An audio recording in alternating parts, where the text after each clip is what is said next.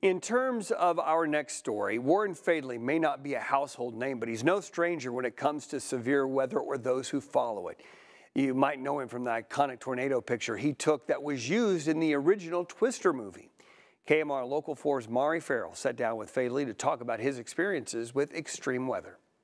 Warren Faidley is an extreme weather journalist that grew an interest in weather back in Tucson, Arizona. Growing up in Tucson, we have a lot of monsoon storms, so that's kind of where I got my interest in weather.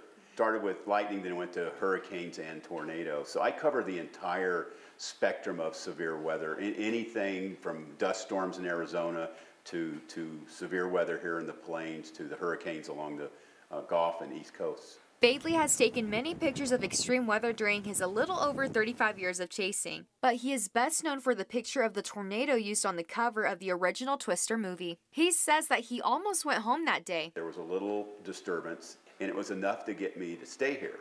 And lo and behold, this gigantic LP supercell went up near, I think it was between Pampa and Miami when it first started. Right before sunset, this little tornado came down over open country, which is good. It wasn't going to hurt anyone.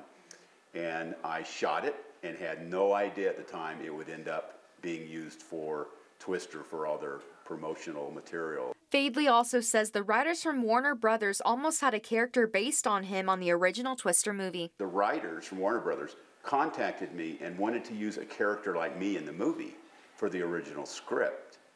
And then when other parties got involved, and they ended up changing it to the script that we saw in the movie.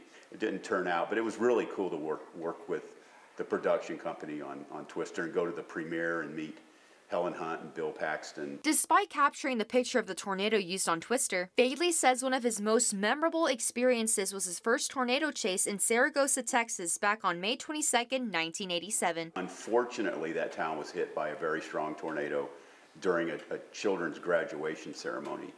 And that really affected me. It eventually led me to becoming a volunteer EMT. So if I'm out there, I'm not just chasing, I'm giving something back, which is always a good feeling if you end up in a community devastated by a tornado. Faidley also mentioned the memorabilia that he wears often while chasing and the meaning behind it. That's a T-Rex tooth. Whether it's a storm or it's a T-Rex, you always have to remember that there's something bigger than you when you're out there chasing, and this reminds me every time I go out. In Amarillo, Mari Farrell, Fox 14 News. Faidley adds that when severe weather happens, you need to be aware of the risk level and potential hazards. You also need to have a plan. John Harris talks about that all the time. You need to know when and where to take shelter. For the extended interview with Warren Faidley, head over to myhighplains.com.